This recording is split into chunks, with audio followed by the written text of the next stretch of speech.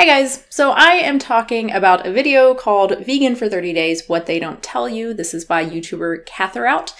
This was shared by a patron. Going by the title, I mean, What They Don't Tell You, it sounds like, oh, it's gonna be not so great, maybe, right? Actually, I think it is overall a very good video. I think it's something that's good for people who are new to veganism, people who are considering going vegan, and also people who have been vegan for a long time, especially if you are advocating for veganism, because she talks about a lot of the pitfalls that she experienced, which I think are very common. So socializing, it's something you hear about a lot from pretty much any person who has ever gone vegan or tried to go vegan. It's socializing can be really tough. So she talks about going out with friends and having to dictate where they are going to eat to make sure that it's someplace that has an option for her. I think she said she's been vegan for like a year and a half, a vegetarian. And she talked about how when you're vegetarian, it's a lot easier because most places have at least like one vegetarian option. But when you're vegan, it can be a lot harder. So she was kind of frustrated by having to constantly dictate where they had to go eat. Hey, let's go to this Thai place because I know they have something vegan for me. And she talked about some positives that she experienced as well. Again, something that I think a lot of people would experience. Basically, that going vegan forces you to learn a lot about food because you are looking at labels, you are learning about what is in food. She talked about how surprised she was that animal products are in so many things. If you're vegan, you've had that experience before, just being like, what, why is there milk in this? And this can often lead to us being healthier, right? The more effort you put into your food, the more you think about your food, probably the more healthy you're going to be most of the time. Obviously, you can eat a vegan diet and still be pretty unhealthy. So yeah, highly recommend watching it. It's not very long. I think it's like 10 minutes, 12 minutes, not super duper long. But there are a couple of things that I wanted to talk about in this video, some things that are a little bit wrong, or maybe I have a little bit of a different perspective on. And I know the ideal version of veganism is not even trying to eat the substitutes, like not eating fake meat, not eating fake cheeses. So I'm not sure what she means by ideal, but I'm assuming she means in terms of health. So from like a health standpoint, so that it would be better to eat a totally whole food vegan diet that doesn't include any meat or dairy alternatives. I think it depends. I think it's a little more nuanced than that. So obviously we can look at foods like the vegan cheeses. 90% of those are like coconut oil, palm oil, salt, right? Like that's all it is. It's obviously a junk food. Also with the butter alternatives, right? The Earth Balance, even my beloved Miyoko's is junk food. And then on the kind of other end of the spectrum, I think you have something like dairy alternatives when it comes to milk, something like a fortified soy milk. That is a healthy food, and it's something that's necessary for many vegans to make sure that we get enough calcium. And then somewhere in the middle, I think you would have mock meats. Obviously, there are other, foods as well, but I guess those are the main three. So somewhere in the middle, you would have something like mock meats, which again, it depends. To me, there's a big difference between something like the Beyond Meat griller strips and like some of the crispy tenders, right? Like the fake chicken that's still breaded and fried. Like I would consider that, like that's pretty junky, right? But the griller strips, the Beyond Meat griller strips, that then you're gonna put in what? I don't know. I mean, you can make like a really delicious stir fry with that with vegetables. That's pretty healthy to me. Yeah, he's totally using the blender. I think he thinks that's quiet. It's not. And mock meats can also be a good source of nutrition, a good source of protein, a good source of other nutrients like iron and zinc. Obviously, beans are better and fiber is really important, of course. But there are people who really struggle being vegan because of the amount of fiber in a typical vegan diet, a more whole, plant-based vegan diet. And so mock meats can be really helpful. Jack Norris actually shared this really interesting anecdote from a longtime vegan, and she talked about really struggling with the diet, not only from not supplementing, but she also talks about mock meats and how incorporating them have really helped her. And of course, these foods can really help people stay vegan, not just the mock meats, but also the less healthy one, the cheeses and the Miyoko's butter and whatever else. It's really hard to eat unprocessed plants and only unprocessed plants, whole grains, legumes, nuts, seeds, fruits and vegetables. That can be really difficult, and most people, we're just not totally interested in that. So I would say that the ideal vegan diet is the vegan diet that you can stick with, that keeps you healthy, that keeps you vegan. There's also the argument that eating these products, these fake cheeses and fake meats, that this normalizes eating actual animal products.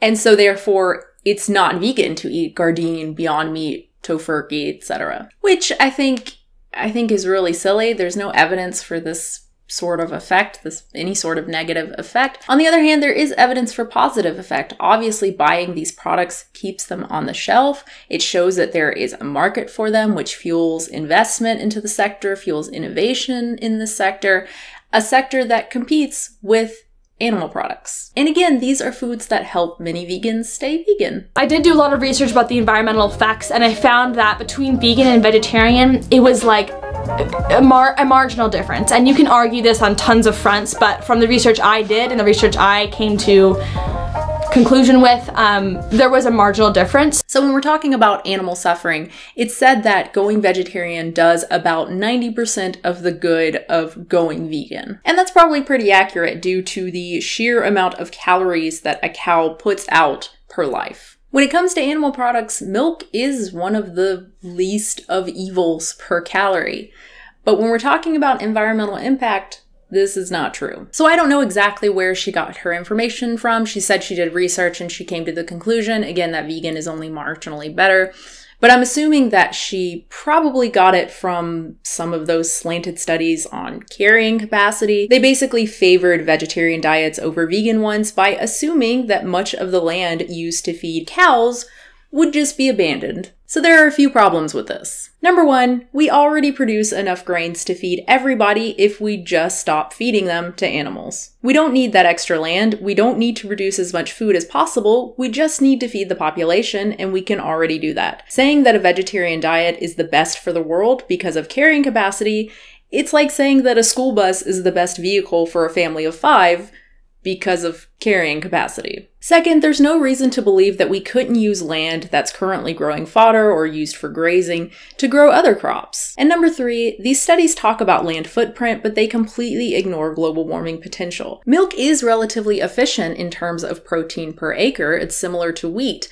But in terms of greenhouse gas emissions, there's no comparison. Here's some info from the FAO on greenhouse gas emissions from dairy. Worldwide, it's 2.7% of emissions. That's a big deal considering that these are completely avoidable, and it may even be worse in developed countries. For example, the United States produces 16% of the milk with only 4.6% of the population. Assuming that we're not exporting most of it, that's about 3.5 times the consumption versus the world average. The world average is 2.4 kilograms CO2 equivalent per kilogram of milk, versus the US at about 1.2. That's half the emissions per kilogram, but it doesn't make up for the increased consumption. So if you do the math, 2.7% times half of the greenhouse gas emissions per kilogram times, again, 3.5 times more milk, you get 4.7% greenhouse gas emissions. If the total for animal agriculture is around 18%, then this is about 26% of the total. So obviously that was really crude, but this UK study did come to similar conclusions. 5.63 kilograms CO2 equivalent from diet per day for medium meat eaters, 3.81 for vegetarians, and 2.89 for vegans. So that's a difference of 2.74 between medium meat eaters and vegans, and 1.82 kilograms between meat eaters and vegetarians. Meaning that the vegetarians reduced about 2/3 that of the vegans. So all that said, when we're talking about the environment, obviously going vegetarian, giving up meat is going to help out a lot.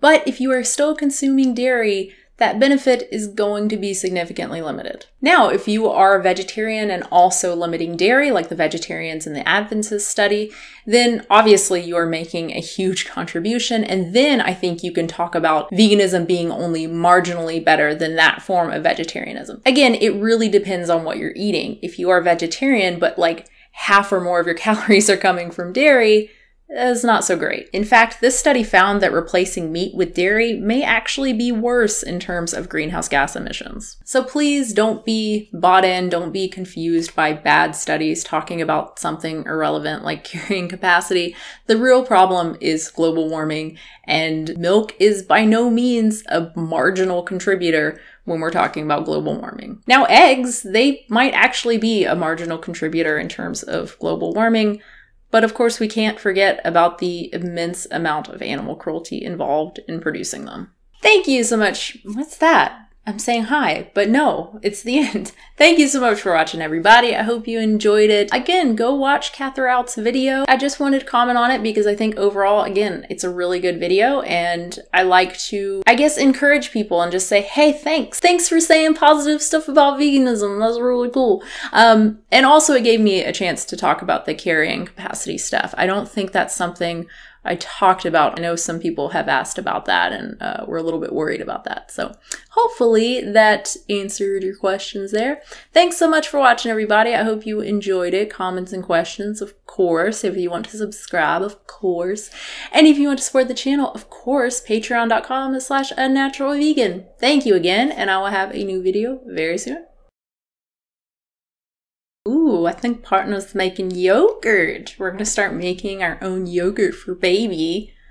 I think that's what's happening. I think he's blending. I think he's blending some almonds. Someone made that comment on the What I Ate Today I Did for Baby that like we use a lot of plastic and stuff. There's a lot of waste involved in what we feed him. And yeah, that's totally true. The two big offenders are the yogurt, like half to one whole container a day. That at least can be recycled. The Gerbers cannot. And then the other thing is the little Gerber pear thing. And it's so silly because that's so easy to replace. It's just pear. It's literally pear and cinnamon and the infant cereal, which we can buy a huge thing of the infant cereal. It'll last much longer. And pear and cinnamon, I mean, it's not, you could just get canned pear. Like, it's not even hard. So we're starting with the yogurt, which is actually a little bit harder. But yeah, we got a slow cooker. We're actually going to try it in a slow cooker because I wanted a slow cooker anyway, because I haven't had one in a while and I used to use one all the time. There's this slow cooker vegan book. I forgot what it's called. I've mentioned it here before and I love it. I've made so many recipes from that thing. They're just so good. So yeah, I'm going to start making some more recipes with that. So I'm excited, and now we can make yogurt with it. It's exciting. I like food.